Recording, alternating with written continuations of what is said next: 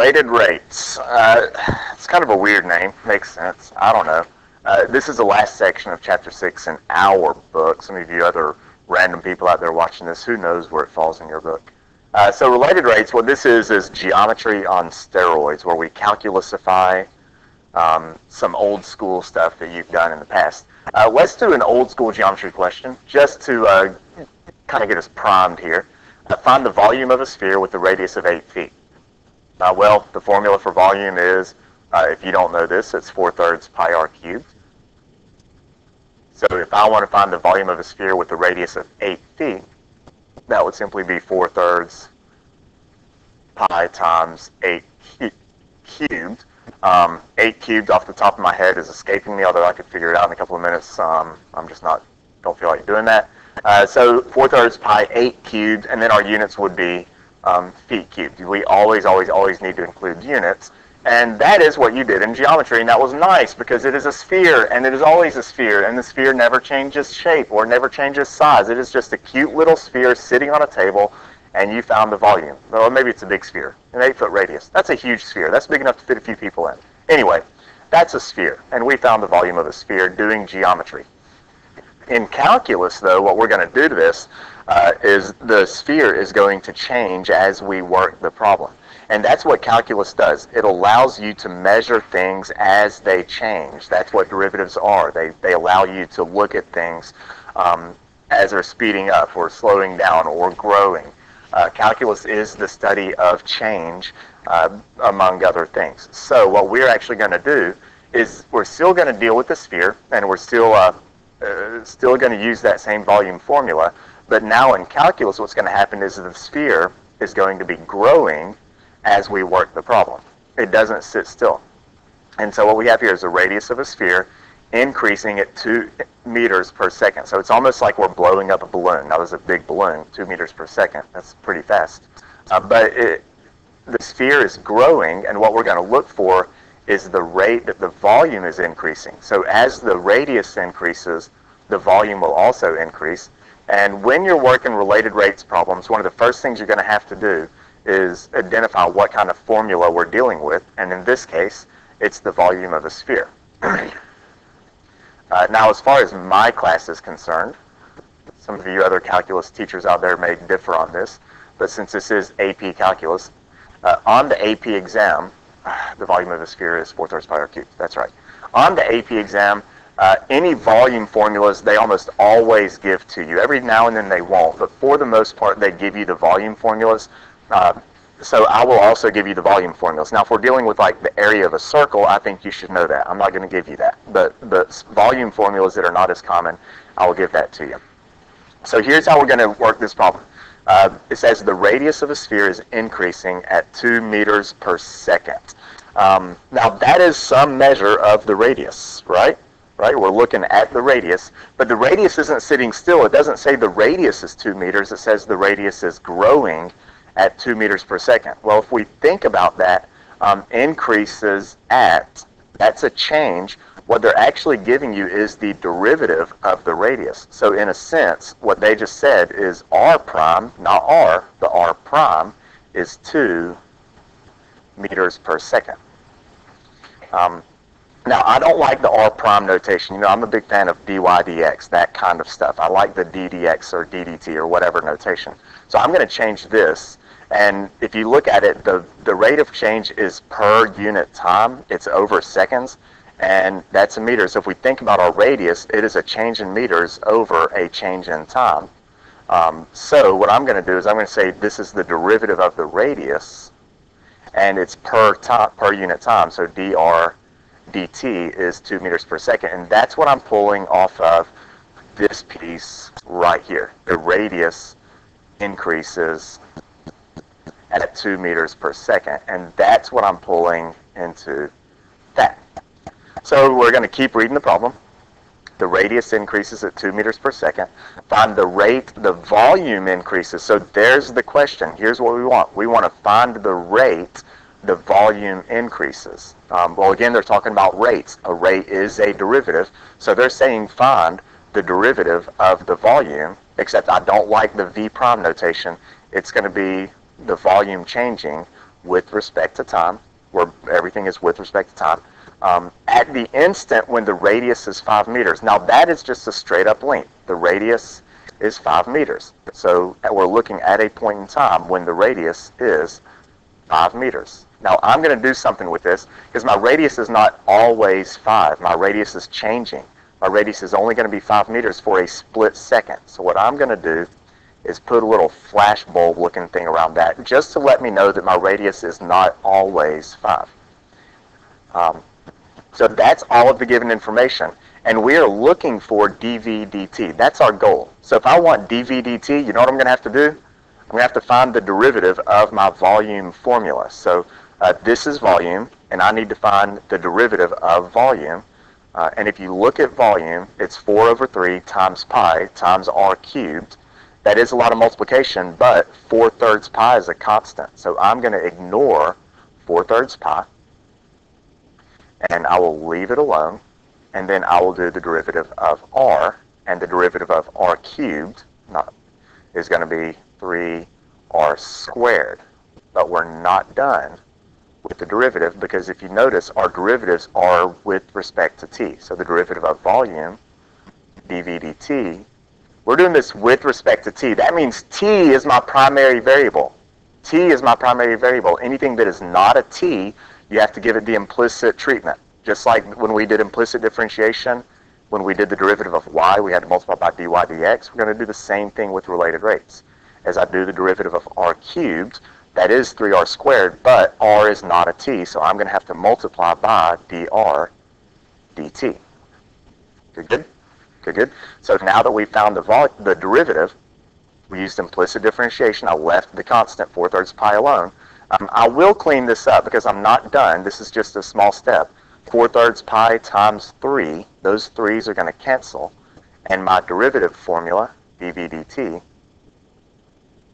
is going to be 4 pi, the 3's canceled, r squared, dr dt. And that's the hard part of these problems, getting that derivative and pulling the information. Because now, once I'm at this point, now that I've taken the derivative, we start plugging in all of the known information. We're looking for dv dt, so I'm not going to plug anything in for dv. The rate that the volume changes is my unknown. 4 pi is a constant. Hey, where'd the rest of my 4 go? There it is. R squared. I need to plug in for r. What is r? Oh, r is 5. Now I get to use that 5. We know that r is 5, so 5 squared. And dr dt, that's changing at 2 meters per second.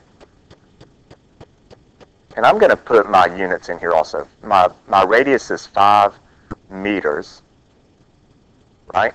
And now when I start working this out, I'm going to do the arithmetic here.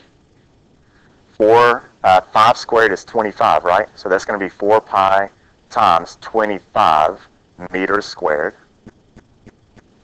times 2 meters per second. 4 times 25 is 100, times 2 is 200. So this is going to be 200 pi. And look at the units here. Meters squared times meters per second, that turns into meters cubed per second. Does that make sense? Does meters cubed per second make sense to you? I hope so, because we're measuring volume with respect to time. Meters cubed is a unit of volume with respect to time. So dv dt should be meters cubed per second, which it is, and that's going to be our answer. My volume is increasing at a rate of 200 pi meters cubed per second. So that is one related rates problem. That took 9 minutes. And I went a little bit slower on that because it was the first one. You have now lost your related rates virginity. Don't tell your parents. Let's try another one. Here's one, the base of a rectangle. Stop! The base of a rectangle. That means I'm dealing with a rectangle. So you know what I'm going to do? I'm a fan of shapes. I'm going to draw a rectangle because I know how to do that. There's my rectangle. Boink! So we have the base of a rectangle is increasing at a rate of 2 centimeters per second. Okay, let's stop right there. My base is increasing at 2 centimeters per second. That's a change. My base is changing. So what they just gave us was the rate of change of the base, dB dt, is 2 centimeters per second. Good? All right, now I'm going to keep reading. and its area is increasing. So area is increasing at this unit. So that's the rate of change of the area. The area is increasing at 7 centimeters squared per second. Okay, let's keep going. At what rate is the height? Okay, here's the question. Here's what we want to know. At what rate is the height increasing? So we're looking for the rate that the height is increasing. We want to know what dH dt is. And then they say when the base is 4 and the height is 5. So we're looking at a point in time when the base is 4 and the height is 5. And both of those are measured in centimeters. Always be aware of your units. But that's not always true. Base is 4 and height is 5 is not always true. So we're going to kind of put that on hold for a minute. But we will use it. So I've pulled all the information off. Now we have to come up with some kind of a formula that we're going to use. It's a rectangle, and it's talking about area. So we're going to use the formula for the area of a rectangle, which is base times height. Everything is changing. The area is changing. The base is changing. The height is changing, so we don't plug anything in. Any dimension that changes must remain a variable through the derivative. So now, since we're doing stuff with derivatives, I have dB, I have dA, I'm looking for dH, so we're going to have to find the derivative. So let's find the derivative.